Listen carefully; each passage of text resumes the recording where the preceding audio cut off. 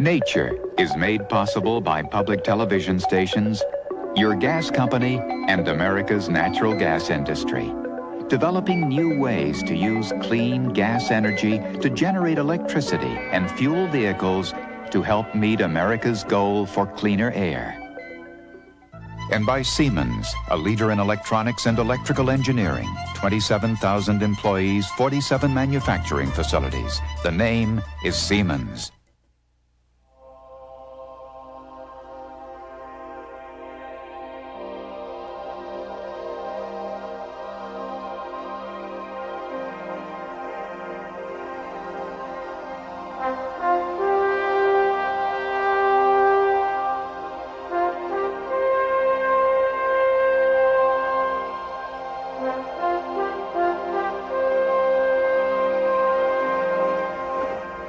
This is Heron Island, off the Queensland coast of Australia. Hi, I'm George Page for Nature, and here we are literally on the Tropic of Capricorn.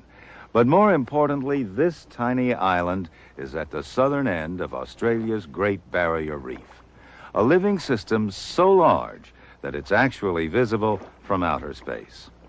From this point, it stretches 1,200 miles north to the Gulf of Papua.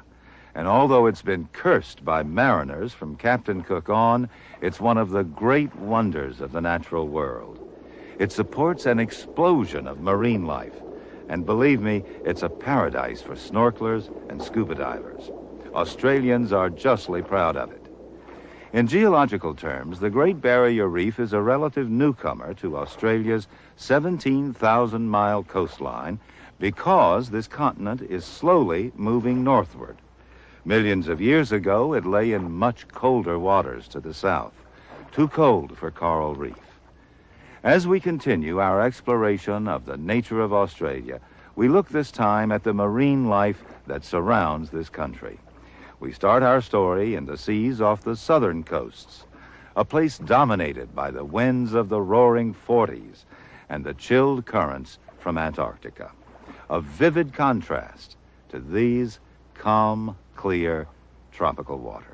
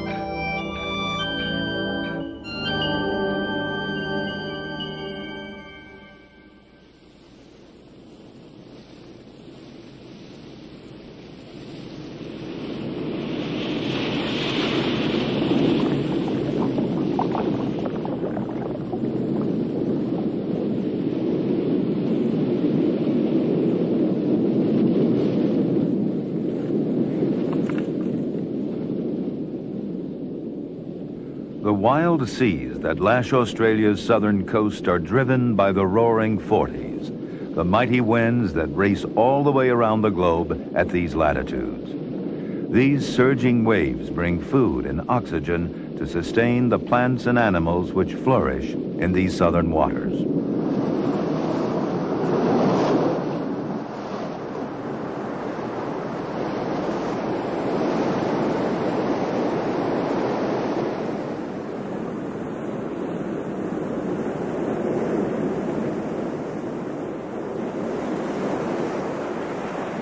The force of the wind and sea shapes the nature of Australia's marine life and carves the wild splendor of the continent's southern edge.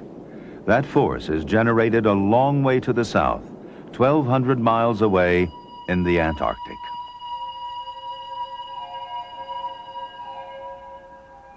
What happens in this icy wilderness sets the pattern for conditions in the seas surrounding Australia.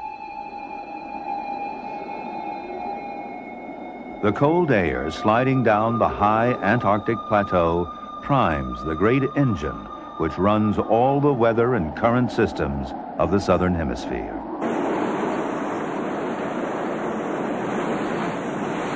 And the Antarctic's icy waters underwrite the very life of Australia's seas, the source of their essential nutrients.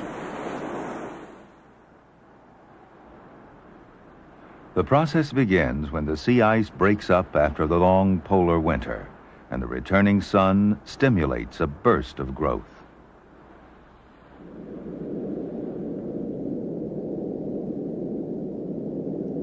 The warming surface waters expand and move offshore, replaced by cold waters welling up from the deep. Minerals and nutrients are brought to the surface, which together with sunlight fuel vast blooms of algae that become food for great swarms of tiny crustaceans. Some of this wealth eventually flows to Australia's seas, weaving through a complex web of animal life, from these krill to seals and whales. Most seals, like this Weddell, hunt fish and squid, but some eat penguins too.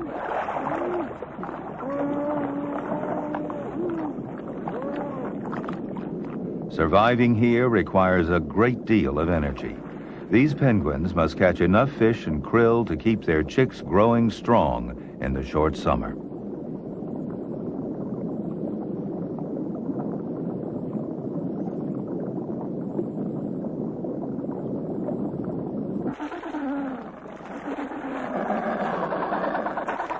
The penguins seek safety in numbers.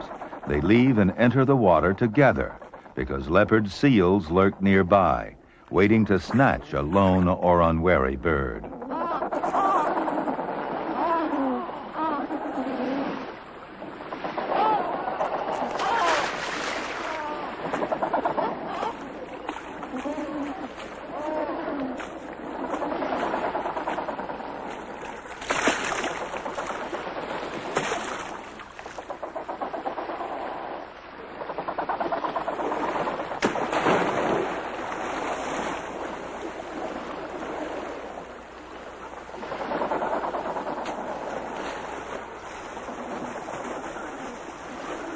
The wealth of nutrients flows from the Antarctic to Australia through a complex system of currents. Their origins go back 150 million years, when all the southern continents were locked together. As this great landmass broke apart, the oceans were set moving in new patterns. Australia broke away 50 million years ago and moved north. Antarctica, encircled by cool currents, iced over.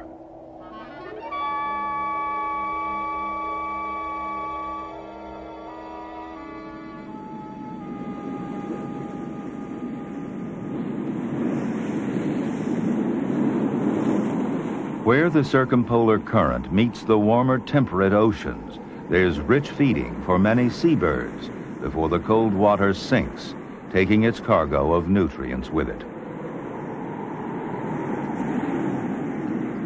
Far below the surface, slow currents move the rich water northward along the ocean floor. It may take 1,000 years, but eventually the currents rise on the slopes of Australia's continental shelf and enrich the local waters.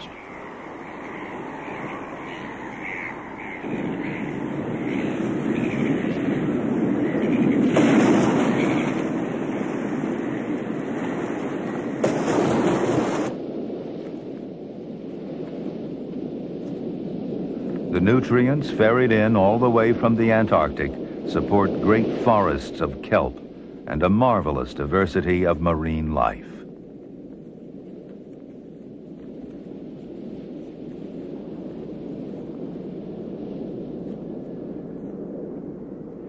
In more sheltered waters, corrugated leaves of string kelp create their own small eddies to extract food from the passing currents. Tiny crustaceans live on and around these towering plants and fall prey to pipefishes and seahorses.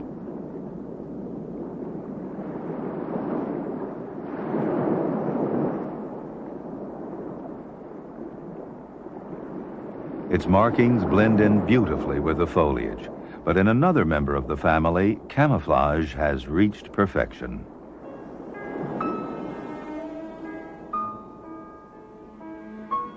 This bizarre creature has come to resemble the seaweeds that are its home.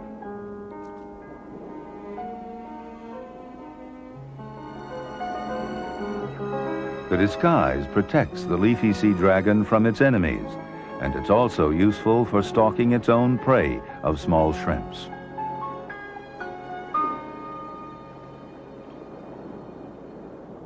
The great variety of life in and around the kelp forests culminates in the ultimate predators, sharks.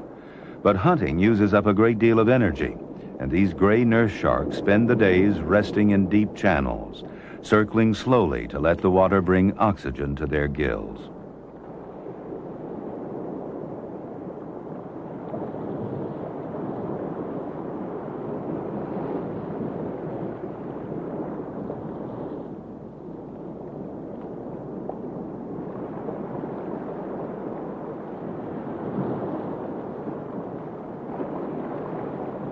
The channels teem with other fish.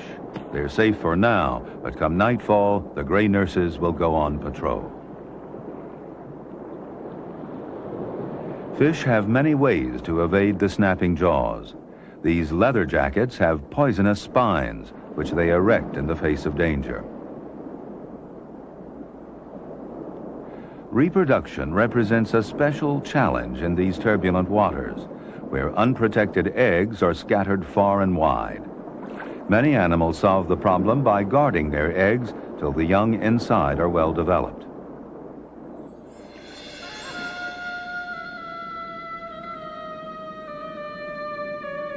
For the blue-ringed octopus, the process begins with a remarkable mating.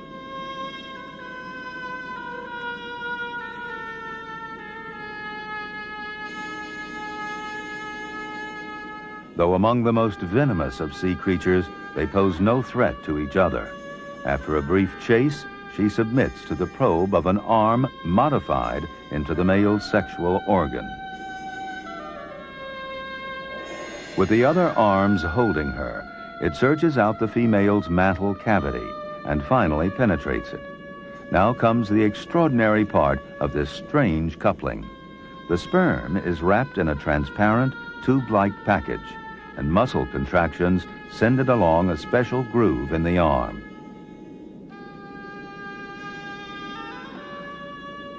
The pressure of seawater forces the sperm out of the packet into the female egg chamber. After the eggs form, she keeps them within her body's embrace until they hatch into well-developed young.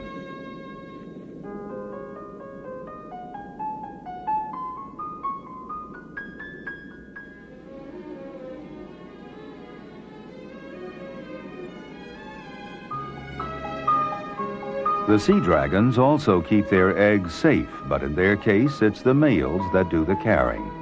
The youngsters are nurtured in tiny pouches flanking his tail, more than 200 of them. Now they're about to break free, tail first.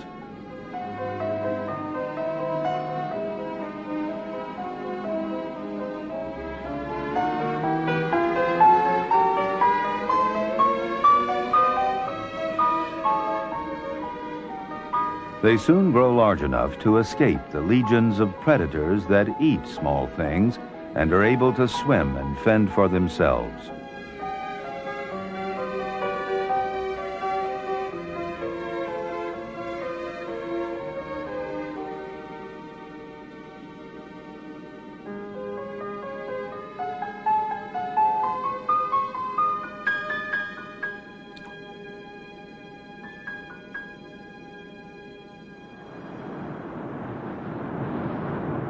The need to give their young a good start in life brings other animals into the coastal waters of southern Australia. These are the favored breeding places of the southern right whales. The water is warmer here than in the sub-Antarctic where they've spent the summer feeding. And in winter, they come here to mate and give birth.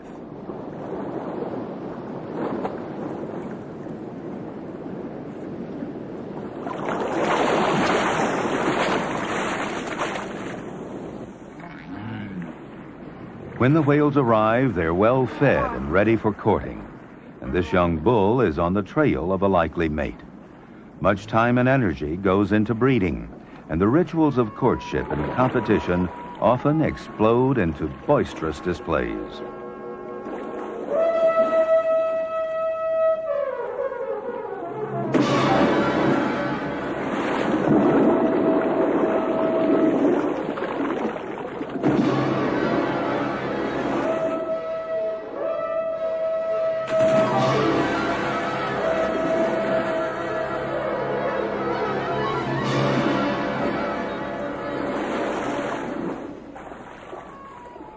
These powerful giants show great tenderness when playing with their newborn calves.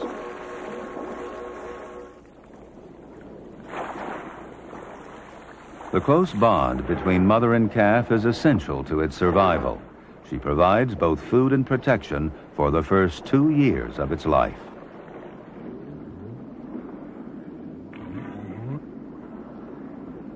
When it's born, the calf seeks out the mother's nipples almost immediately. Whale milk is extremely rich, and the youngster doubles its weight in the first few weeks.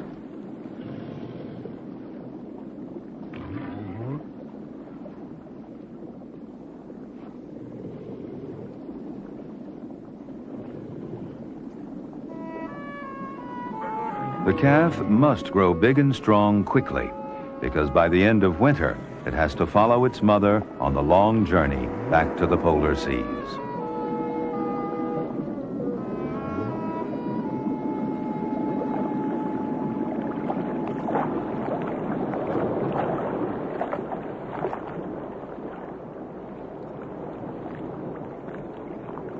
While the whales make their way south, other marine mammals gather to breed.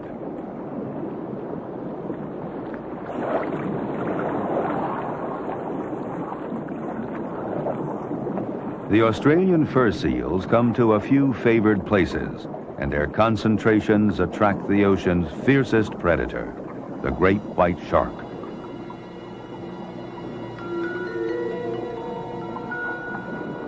The great white is a supremely designed killer.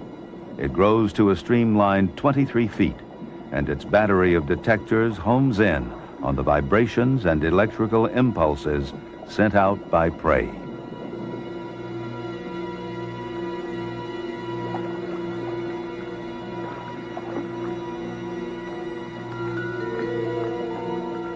It relies on speed and surprise, for once the shark's been spotted, a swift and agile seal has no trouble evading the mighty jaws.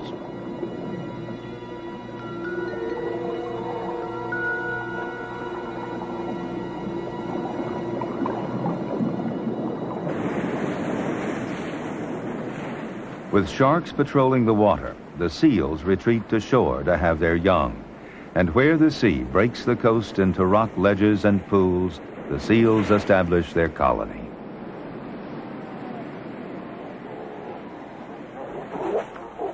The bulls compete for prime sites. The key to breeding success is a territory where cows pass by most frequently.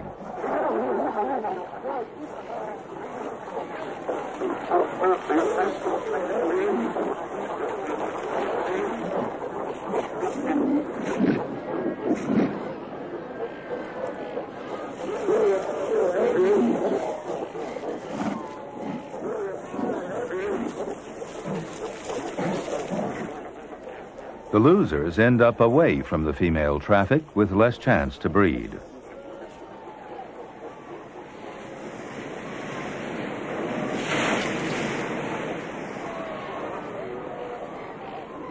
About 5,000 animals jostle for space, and the colony grows day by day, for the cows are now giving birth to the pups conceived the year before.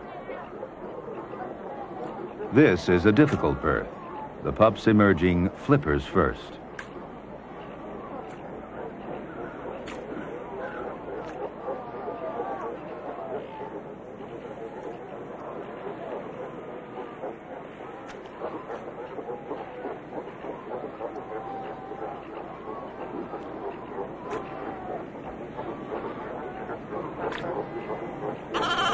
The pup remains partially wrapped in the birth membrane, and its head needs to be freed before it can draw its first breath.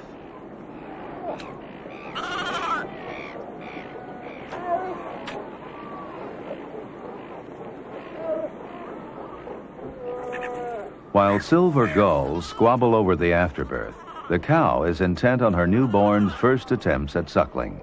After a few days, she'll mate again and leave her young for short periods while she goes back to the sea to feed.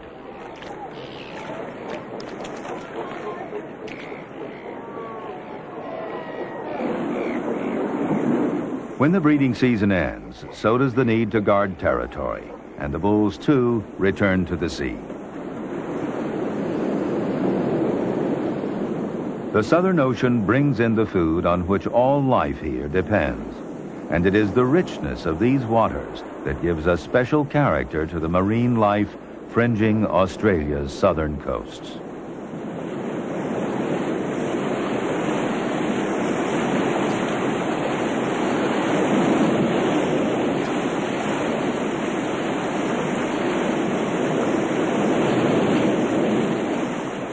Ironically, the warmer waters to Australia's north provide far fewer nutrients, and that's given rise to a very different marine world. About 20 million years ago, Australia's northward drift took it into the tropical latitudes. As the continent thrust its way toward the equator, islands rose, diverting some of the equatorial currents along the eastern coast of Australia. With the currents came new forms of life, among them the seeds of mangroves. Mangroves are trees that tolerate salt water and can grow in mud devoid of oxygen.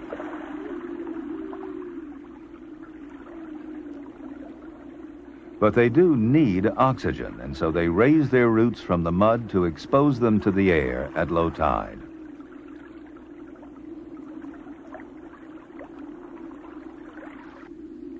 The tangled roots trap the rich silt carried down by the rivers, and whelks and mud creepers sift through it for microscopic particles of food.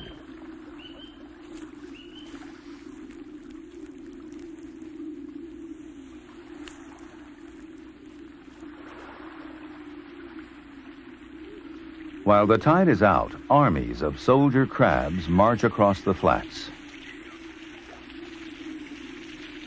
Unlike other crabs, which scuttle sideways, soldiers move forward, scooping up silt to filter through their mouthparts.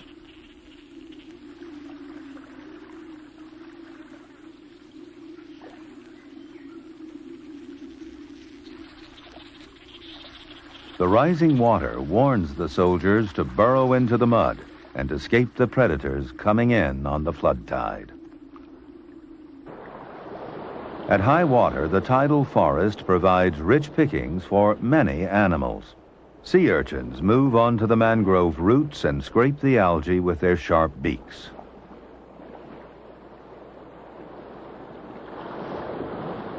The Cassiopeia jellyfish has algae actually growing within its tissue.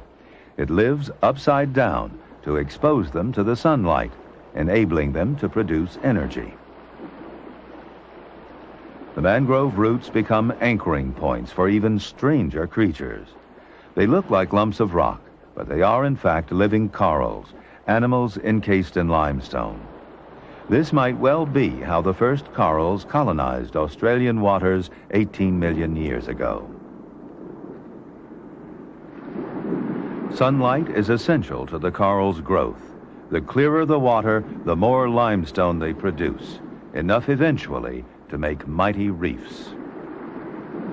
The reefs grow and die with the rise and fall of the seas. The latest growth began only 8,000 years ago, yet it's created the greatest series of reefs on Earth.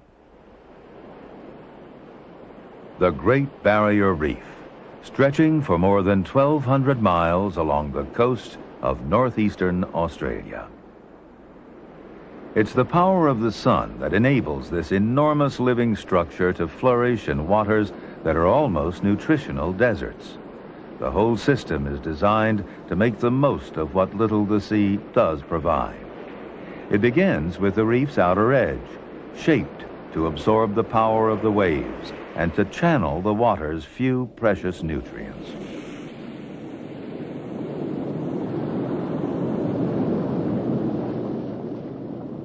The corals and fish on the outer edge get first call on the new supplies. And this is where there's the strongest growth, the most diversity, and the fiercest turbulence.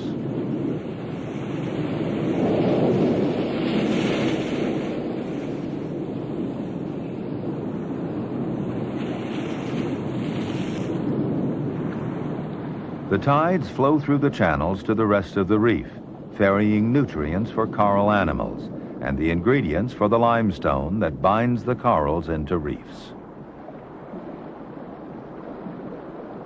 In the calmer waters of the back reef, corals fan out into staghorns and huge plates to catch as much sunlight as possible.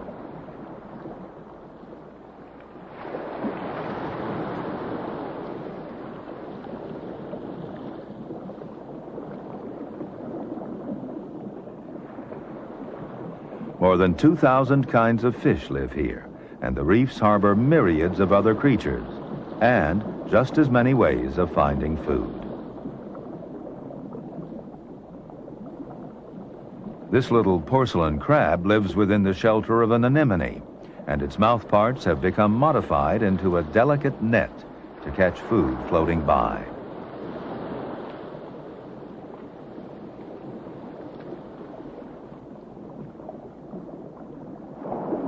Nearby, another crab crops the seaweeds growing on its shell. Seaweeds and algae are the reef's primary producers. They convert the nutrients carried in by the tides into food for many animals. Some damselfish even cultivate their own patch of algae and weed out less tasty plants to promote the growth of their favorites. Butterfly fishes have different mouth shapes, each tailored to a particular kind of food.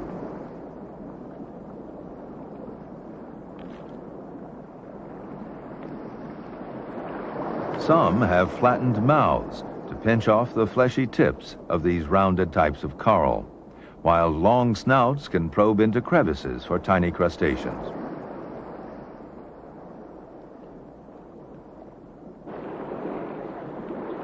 While corals are eaten by many creatures, they themselves are predators too. These tentacles are put out by coral polyps, each a single animal, together a mighty colony. Their deadly arms are tipped with stinging cells to pierce and paralyze any small creatures that float within reach.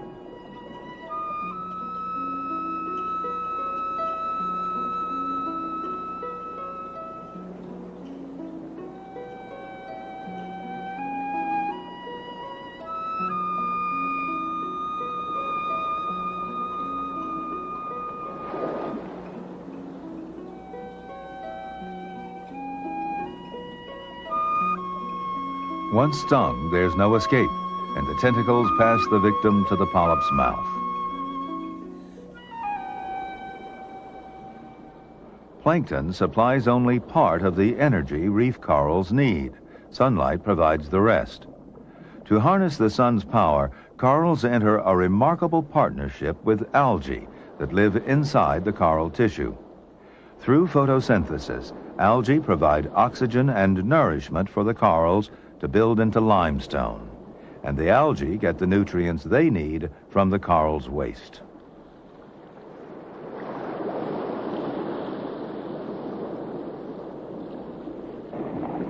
The more sun they get, the faster corals grow.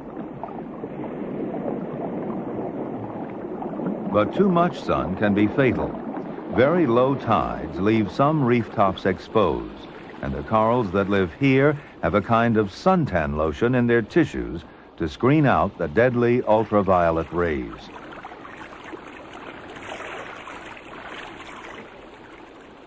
They also secrete a mucus to stop them from drying out.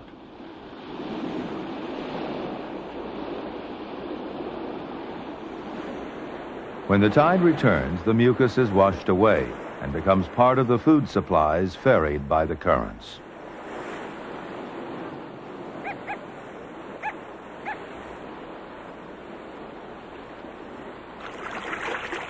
The reefs form an almost self-sustaining society in which everything is recycled and nothing goes to waste. It's crowded with life, yet it's a dangerous world where the need for protection has produced defenses of every sort.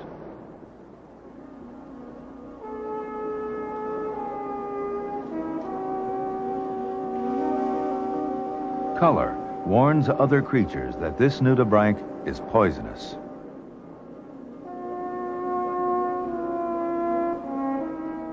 Another nudibranch sports a coat of vivid leaves, loaded with evil-tasting glands. Sophisticated camouflage of color and shape blends the lionfish into the coral rock. And elaborate strategies have been devised to ensure the survival of young.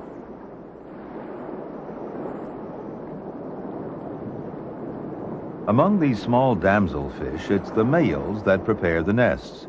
This one's leading a potential mate down to the place he's made ready. She lays down strings of transparent eggs. He follows with his sperm to cover them, and in the days that follow, he'll protect them from the reef's many hungry mouths.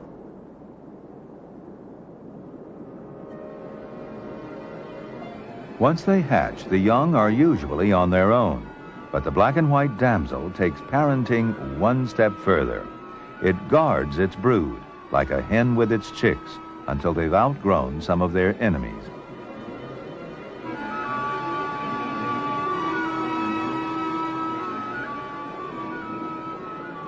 But eggs are eagerly sought after, and there are as many ways to protect them as there are fish on the reef. The stinging tentacles of the anemone give clownfish ready-made protection. These fish spend their lives in the arms of a single anemone. Males and females work together to prepare the nest site.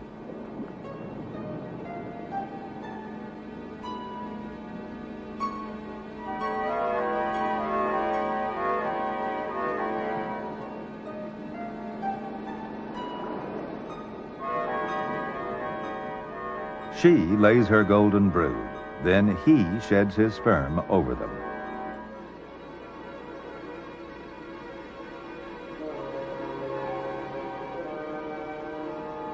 After an hour or so, the female makes her last pass, and 400 eggs are waiting to hatch.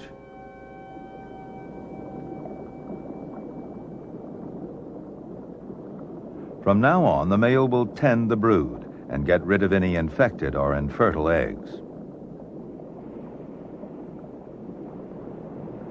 Among cardinal fish, male care goes a remarkable step further. It's his mouth that becomes the nest.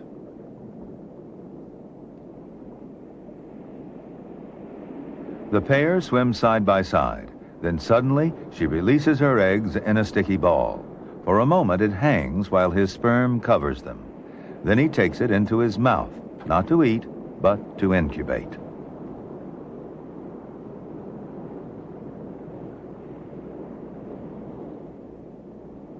Occasionally, he half spits the eggs out, but only so that the water can supply fresh oxygen. There are obvious drawbacks to a mouthful of eggs, and pipefish have come up with another solution. Their mating dance is the prelude to a male pregnancy that's even more astonishing.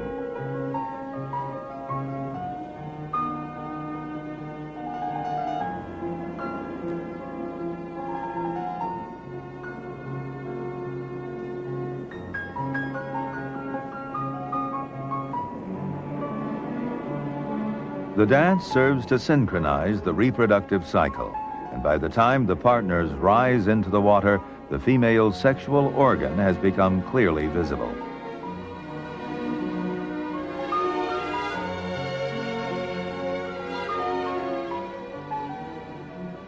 Finally, with a motion so swift it almost defeats the eye, she sweeps a sheet of eggs into the pouch on the male's belly.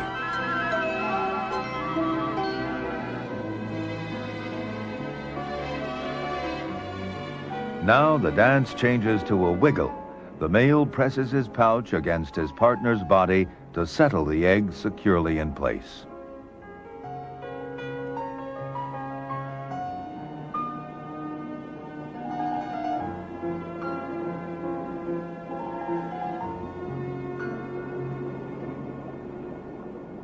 Out on the sandy flats, a more robust ritual. Male triggerfish put their breeding effort into building large nests and keeping rivals away.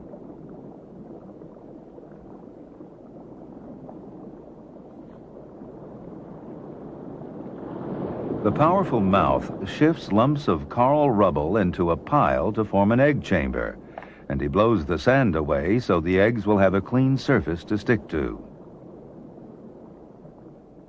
The chamber's at the center of a hole he's dug out. It's saucer-shaped and several yards across. The sand keeps washing back and constantly needs to be scooped out again. But at least one eye is always kept out for trespassers.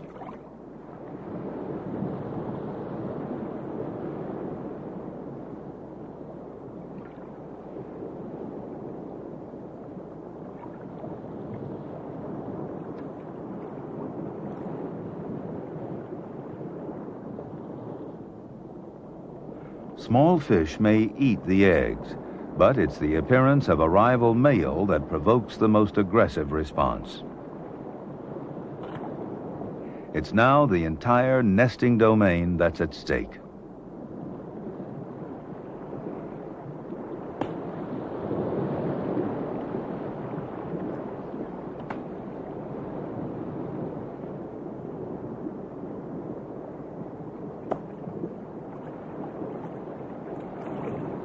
Hours of mouth-to-mouth combat leave the lips in shreds, but a final charge sends the intruder into retreat.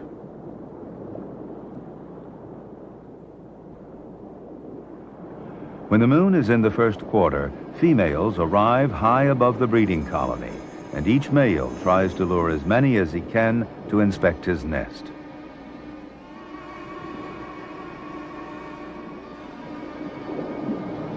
With so many to choose from, she can afford to be particular, and it takes all his powers of persuasion to lead her down.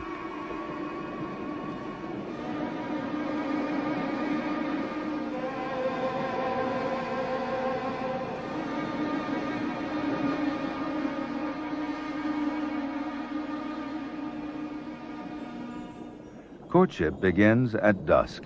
If all goes well, she'll lay her eggs in his nest at dawn.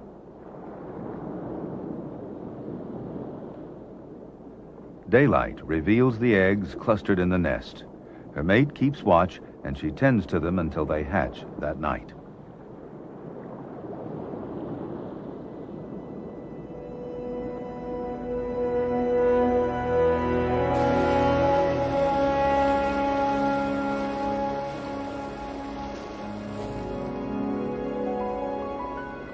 The life of the reef is ruled by the sun and tides.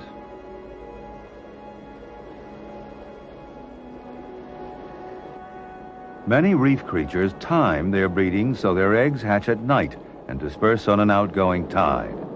There are fewer hungry mouths then, because the daytime fish are preparing for sleep, some in cocoons of their own making. Soon after dusk, 10 days after the eggs were laid onto his body, the male pipefish goes into labor. Some of the hatchlings begin to emerge from his pouch. Although tiny and transparent, they're well developed.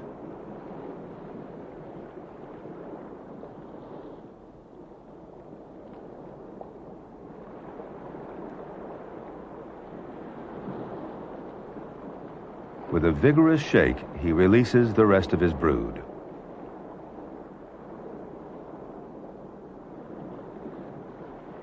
The eggs of the triggerfish are also stirring in their coral nest.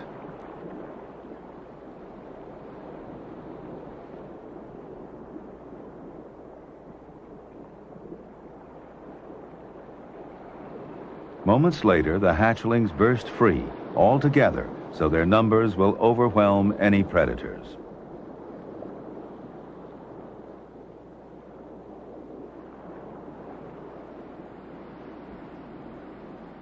By daylight, the currents have carried the larvae far away from the Great Barrier Reef, out to the relative safety of the open sea.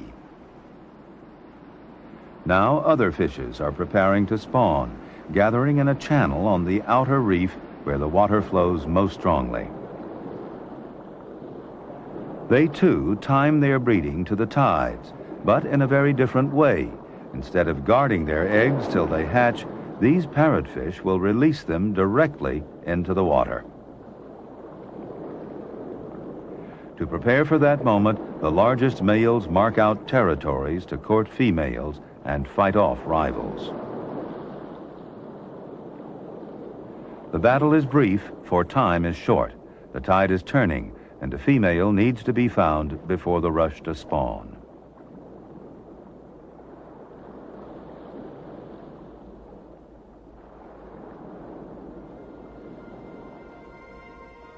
As the spawning pairs rise high up into the current, smaller males, unable to hold their own territories, rush in to join them. In unison, they eject the eggs and sperm, like puffs of white smoke, to mingle and fertilize in the open water. Schools of fusiliers dart in to feast on the spawn before it disperses. But there's so much that many of the eggs escape on the tide.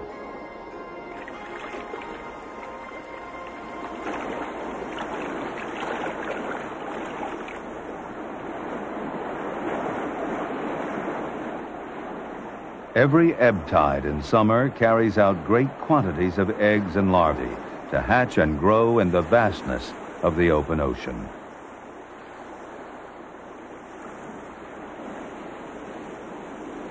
Sheer numbers are the key to success, for even away from the reef, there's risk.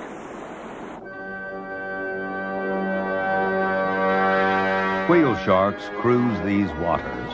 At up to 60 feet long and weighing 15 tons, they are the largest fish in the sea. Their huge bulk is sustained by the plankton swept into the cavernous mouth, plankton of which fish eggs and larvae often make up the largest part.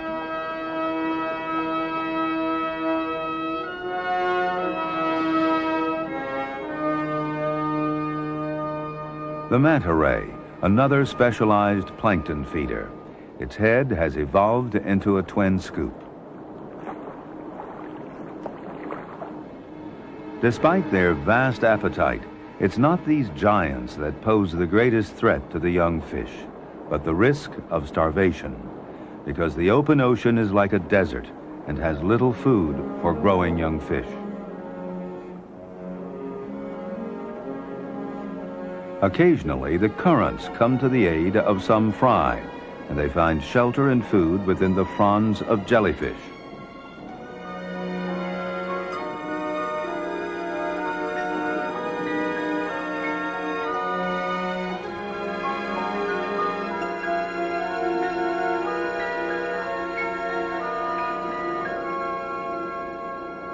Of the myriads sent out to sea, only a few will survive to be carried back to the reef to replenish their kind.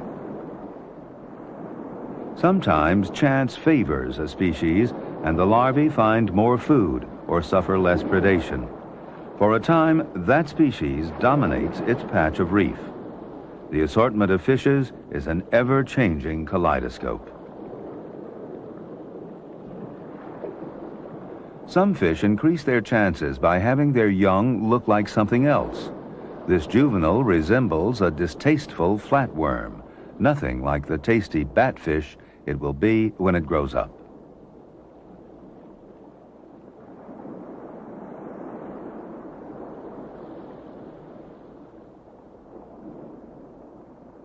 Flowing through all the different ways of reproducing are the tides and the currents. The flow is especially important to the corals themselves, for they can't go in search of partners. The water becomes their go-between, in one of the rarest spectacles on Earth. In November, when the water's warm, a few nights after the full moon, the corals of the Great Barrier Reef prepare to give birth.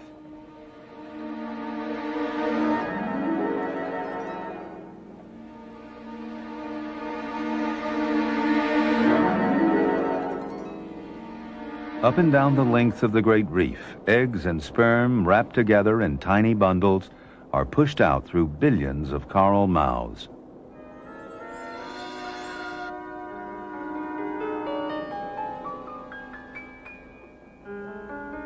Corals many hundreds of miles apart spawn almost simultaneously, a mass ejaculation cued by the moon and the temperature of the water. Nearly every kind of coral joins in. Most have the female and male cells wrapped together. Some polyps are single-sex and release clouds of either sperm or eggs.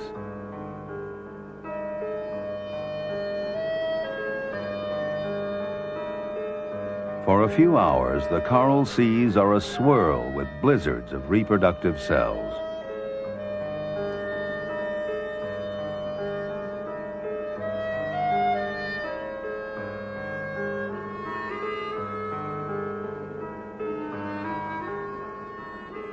Long, worm-like shapes snake through the clouds to join in the synchronized frenzy to spawn.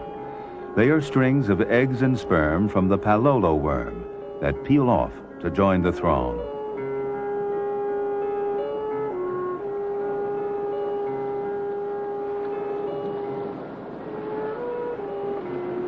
There are predators too, but the sheer volume ensures that enough eggs and sperm reach the surface to fertilize.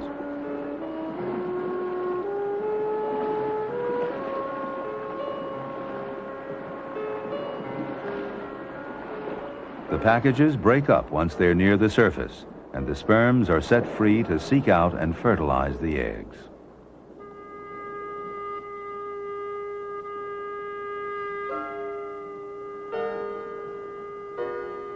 Somehow, possibly following a trail of chemical clues, the minute sperms manage to find the right eggs. They burrow inside, and minutes later, the fertilized egg cells begin to divide.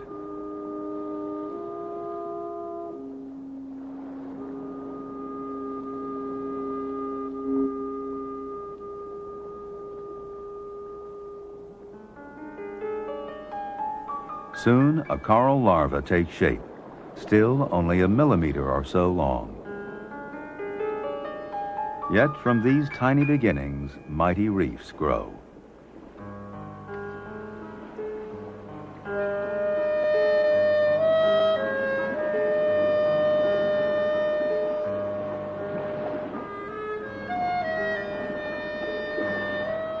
But there is no birth and growth without decay and destruction, on the reef as elsewhere. Among the more visible destroyers are the hump-headed parrotfish. Their teeth have become fused into strong, shearing blades that bite off whole chunks of coral. They grind the coral into a paste, extract the living tissue, and void the sandy waste in ribbons through the water.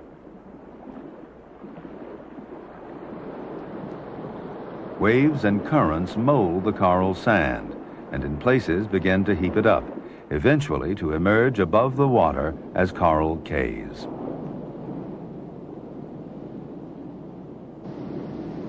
Some of the islands become the beachhead for a remarkable invasion from oceans far away. Early in December, giant green turtles approach the islands, massive animals of 1/4 of a ton and a yard across. Most are females, heavy with eggs.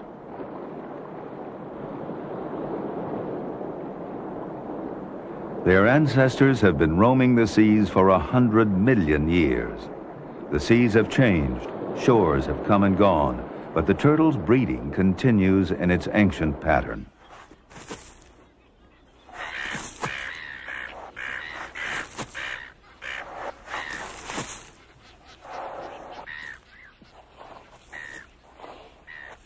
In this summer of peak numbers, 10,000 turtles come ashore here every night, and space is at a premium.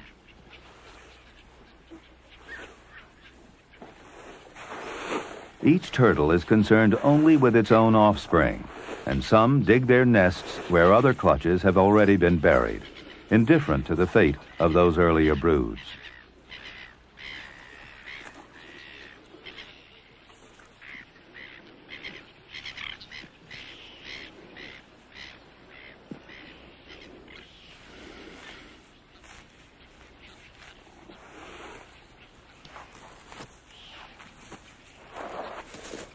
Many eggs are destroyed.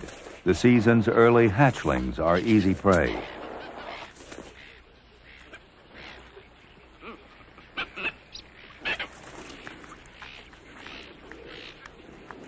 The baby turtles are widely scattered, and the rufous night herons take their pick.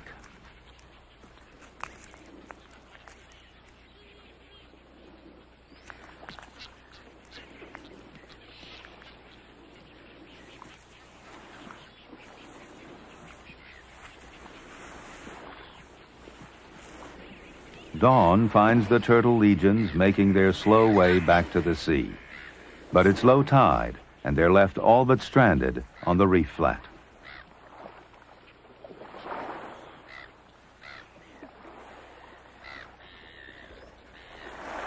It'll be mid-morning before the returning tide comes to their rescue.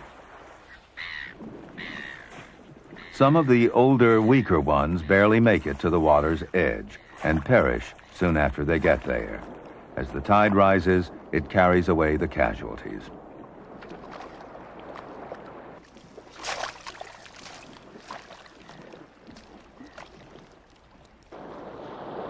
Tiger sharks have been waiting. They seldom attack healthy turtles, but scavenge disabled and dead ones.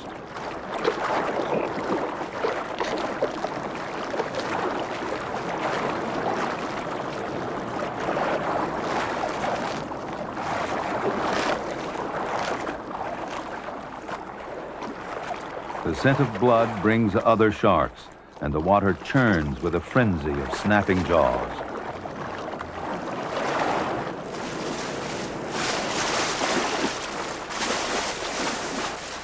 In order to break open the tough shell, the shark twists, bringing his teeth into full play.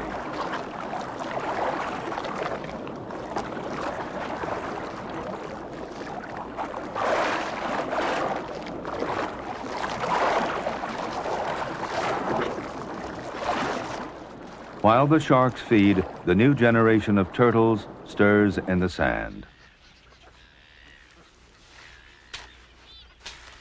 About 6 weeks after the eggs were laid, the hatchlings greet the world.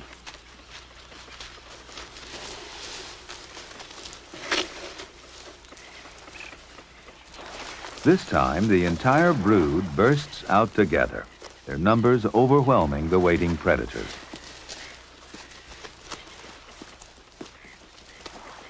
Instinct drives the hatchlings to the sea. Many will make it, for such an abundance of food is too much for the herons.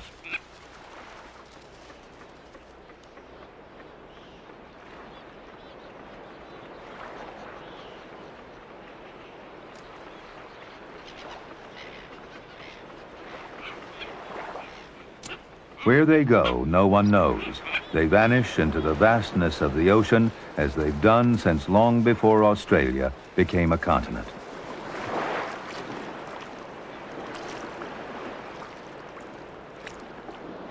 When they reach breeding age in 40 years, some will return, riding the tides and currents that govern all the life of the sea, and ultimately that of the plants and animals on the island continent itself.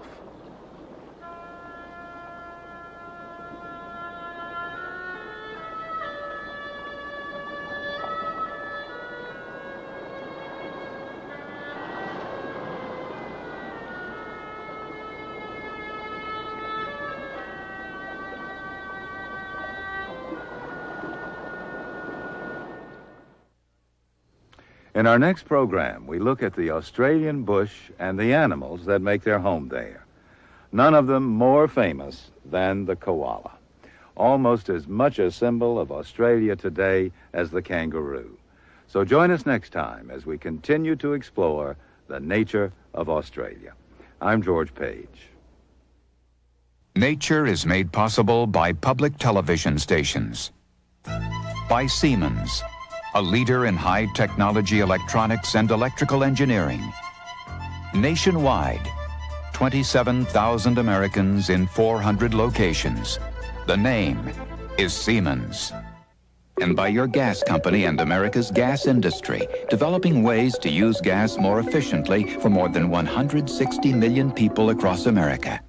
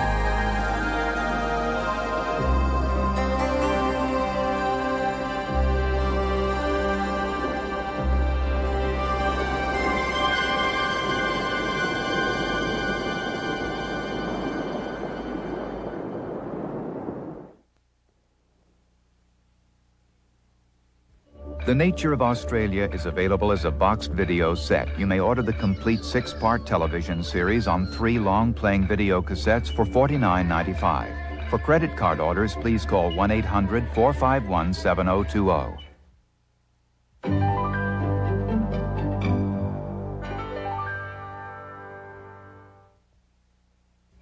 The companion book to The Nature of Australia explains how the continent's climate and geography have produced so many unusual species.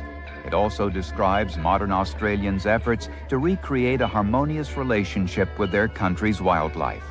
This 300-page hardbound volume with over 250 color illustrations is available for $29.95. For credit card orders, please call 1-800-451-7020.